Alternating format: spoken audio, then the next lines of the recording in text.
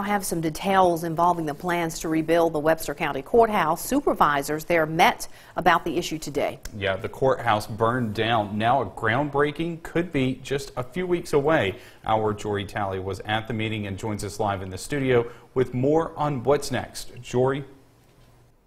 Audrey and Joey, the county, a nonprofit group, and an attorney for the nonprofit group met and signed papers at today's 2 board meetings. The signings are the first start of the first step in getting construction started. Starting the construction process is something residents have been wanting to know about since the old courthouse burned to the ground a few years ago.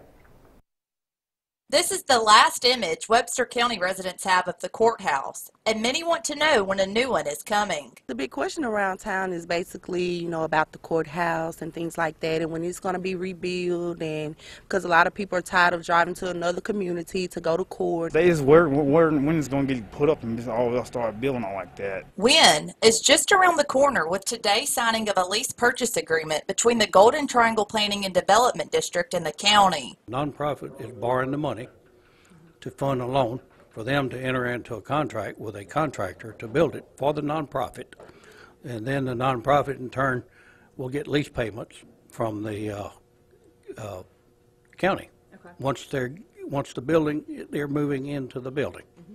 So it's another method authorized by Mississippi law to acquire public buildings by cities and counties. Today's deal means the county is on the way to a nearly 18,000 square foot building that will house county offices and chancery and circuit courts. It also marks the end of a 4-year battle with insurance adjusters, insurance companies, while trying to secure the best spot for the building. So yes, it'll go smooth after we get to the point of closing.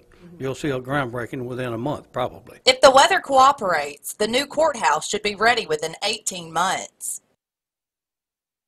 I tried to speak with supervisors today during the meeting, and they directed me back to the attorney who you just saw being interviewed because they didn't feel comfortable explaining the details of the resolution they signed earlier in the day. Andrea and Joey?